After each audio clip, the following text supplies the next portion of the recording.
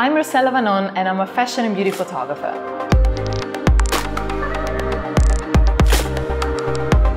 Today we are shooting a beauty story inspired by pastel colors. What I want to achieve is images with a soft and feminine feel where elements like hair and makeup are captured to perfection. I also want to make sure that the lighting is consistent from shot to shot and then the colors are all in harmony with one another.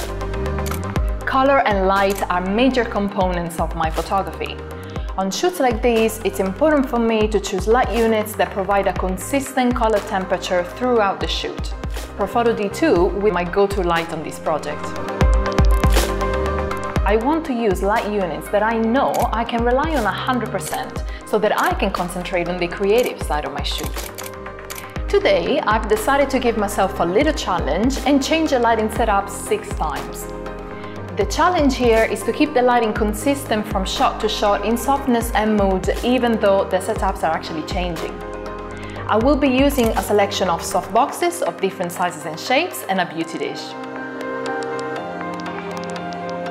I've chosen these tools as they provide an overall soft and pearly light that is perfect to enhance the feminine mood I want to achieve.